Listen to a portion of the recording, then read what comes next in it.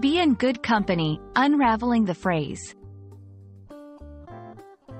Hello, everyone. Welcome back to our channel.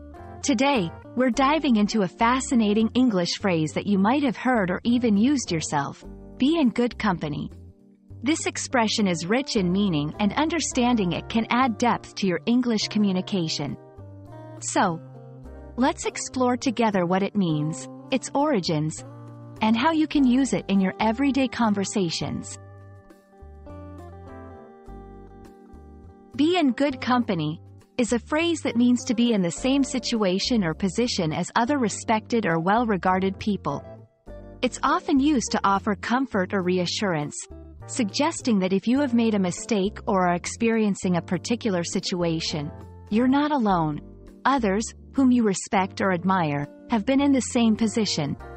For example, if someone fails an important test and feels disheartened, telling them they are in good company might remind them that many successful people have faced similar setbacks.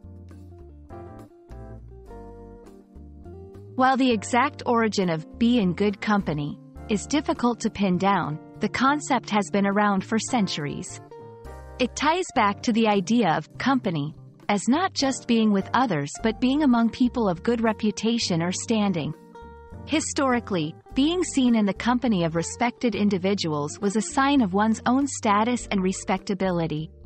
Over time, the phrase has evolved to encompass the notion of shared experiences, especially those that are challenging or character-building, beyond just the social or hierarchical implications. Incorporating "be in good company" into your language is a great way to express empathy or solidarity. Here are a few examples of how you can use it. To comfort someone, "I heard you didn't get the job you wanted. But remember, many great people faced rejection before their big break." You're in good company. To normalize failure, every entrepreneur fails at some point. If you faced a setback, you're in good company. To share an experience, "Feeling nervous about this presentation?" We all are. We're in good company. Using the phrase, "be in good company," goes beyond mere words. It taps into the power of shared human experiences. It reminds us that failure, struggle, and uncertainty are universal experiences that connect us.